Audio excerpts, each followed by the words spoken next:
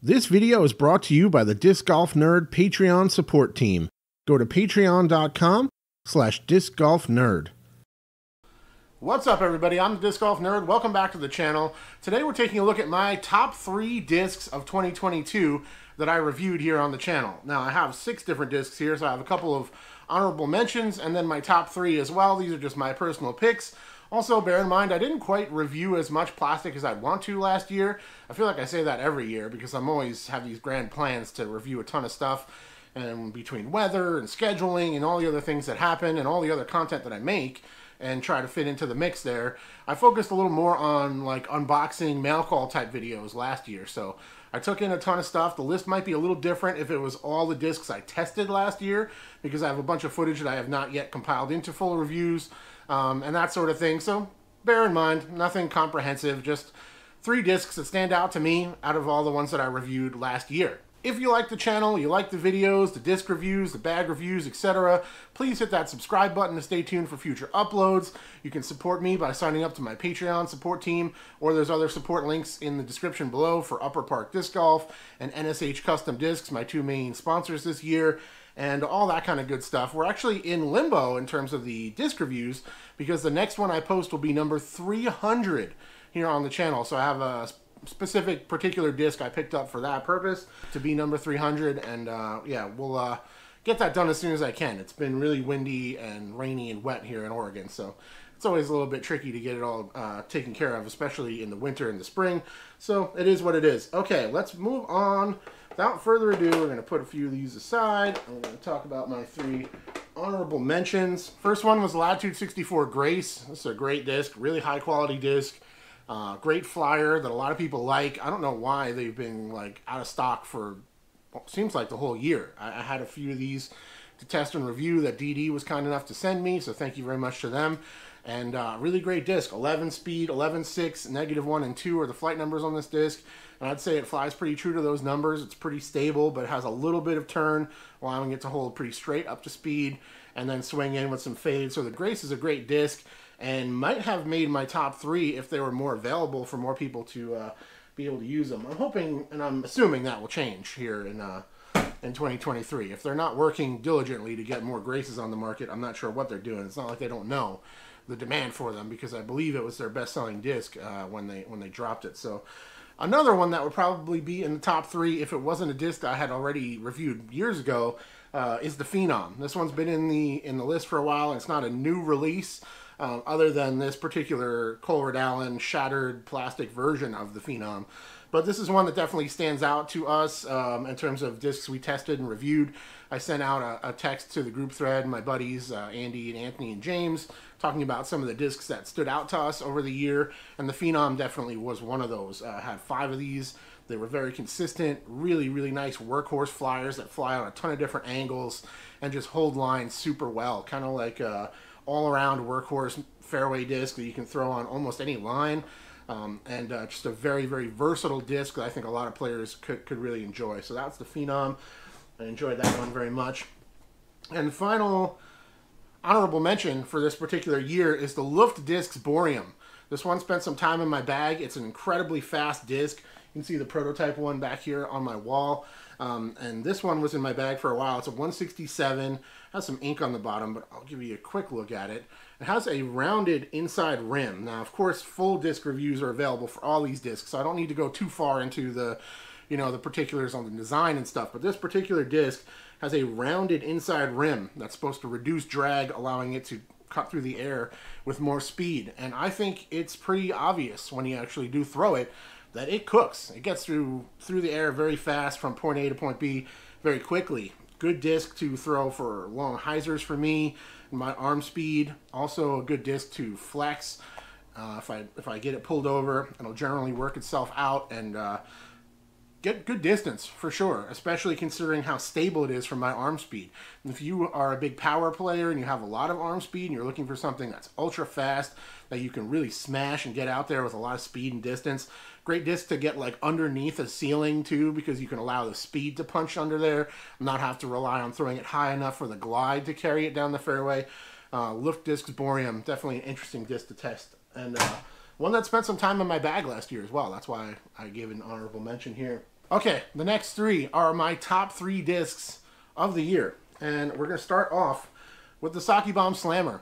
I picked this one because obviously I'm a big Ricky fan. Also, I have bagged it over the course of the year at various times. I don't quite need it because I have other overstable approach discs, but it's definitely a great disc.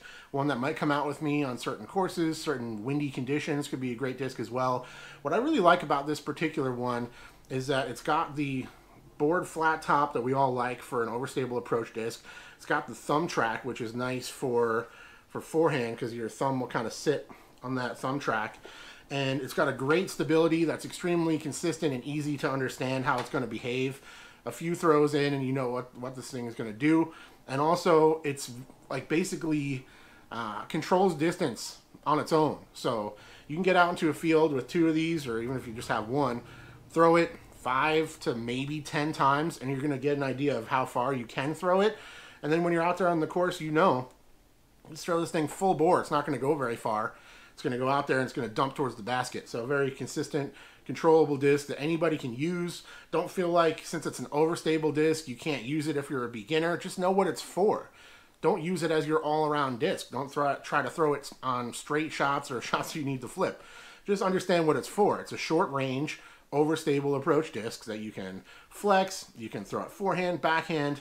Very effective. Sockibomb Slammer, definitely one of my favorite discs I reviewed last year, and is one of the discs that could make its way into my bag or out onto the course with me at any time, and I hold on to a few of them. I actually have the Raptor Eye one here on my wall as well. Next, we have the Innova IT, and this one is in DX plastic. I will be exploring these in other plastic types relatively soon. This one is just a really fun disc to throw. I just flat out enjoyed testing it and reviewing it because it's flippy, so it's very fun to throw. There's a lot of different lines that it can fly. Down on a hyzer, it will flip up and roll over to the right all the way. It can flip up laser straight.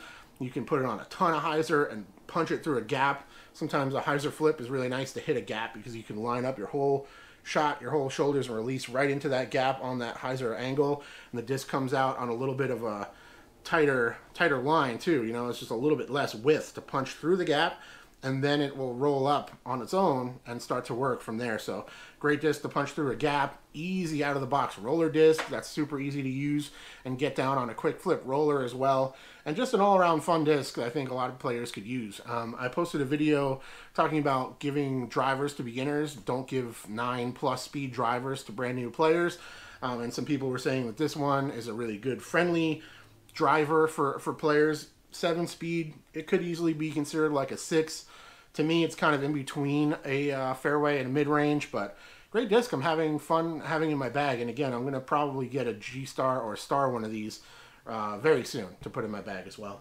And then finally, you guys are not going to be surprised by this, and this might actually piss off a few of you, honestly, and I'm willing to take the grief for it, but my #1 disc of the year is the Disc Golf Nerd Defiant, and it's honestly not even close.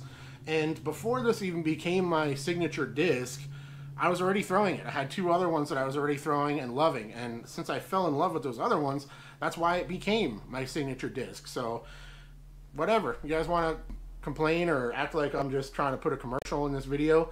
If you think I'm making a ton of money off these, you're wrong. We've only sold, you know, so many of them so far. Not that many overall. But man, just such a fun disc to throw. And I've talked about it countless times here on the channel. You guys are probably sick of hearing about it. So I'll give you the quick rundown.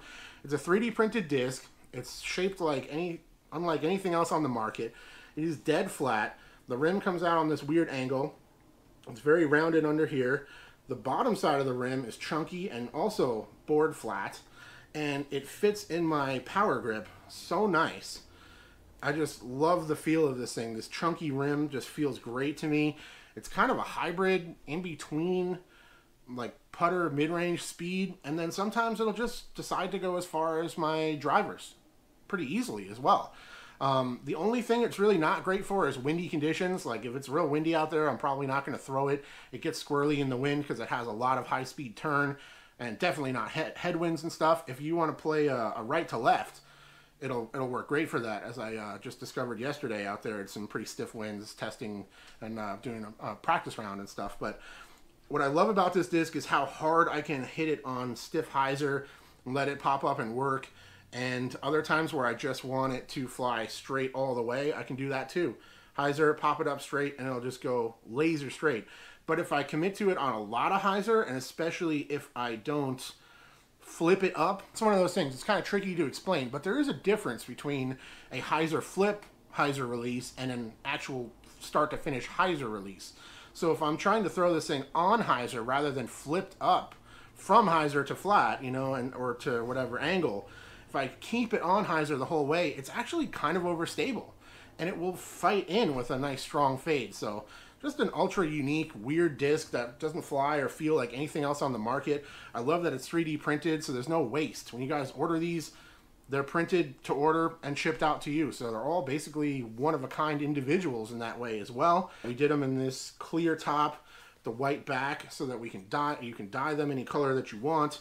And just being perfectly honest and 100% genuine, this is my favorite disc that came out last year. It's why I chose it as my signature disc, and I'm throwing it a ton. Absolutely got more birdies with this disc than any other disc last year. So those are my top 3 discs and some honorable mentions for 2022. Now that we're in 2023, which is kind of crazy. Let me know, what were your favorite discs of the year? Did you test anything that I didn't quite get around to reviewing? Leave me a comment down below. Let me know which one was your favorite. Thank you very much to all of you for your support over the last year or so. I appreciate it very much. The channel's in kind of a weird spot where it feels like we're not growing anymore, but the reviews are okay. There's still a lot of you that care about the channel, and the algorithm's super weird with shorts and all the things that are going on. So I really don't know what the future holds here for the channel. We're just going to keep doing what we're doing and hope for the best. And if you want to help support me and help ensure that the channel continues, the best way to do that is to support my sponsors. Buy Defiant, buy a bag with my code from Upper Park, Disc Golf Nerd 10, or my Patreon is another huge way to help support me. A couple bucks a month here and there, and really help add up over time and help me kind of get by, pay the bills around here. So, thank you so much for watching. I appreciate you all, and I'll talk to you all very soon. Cheers.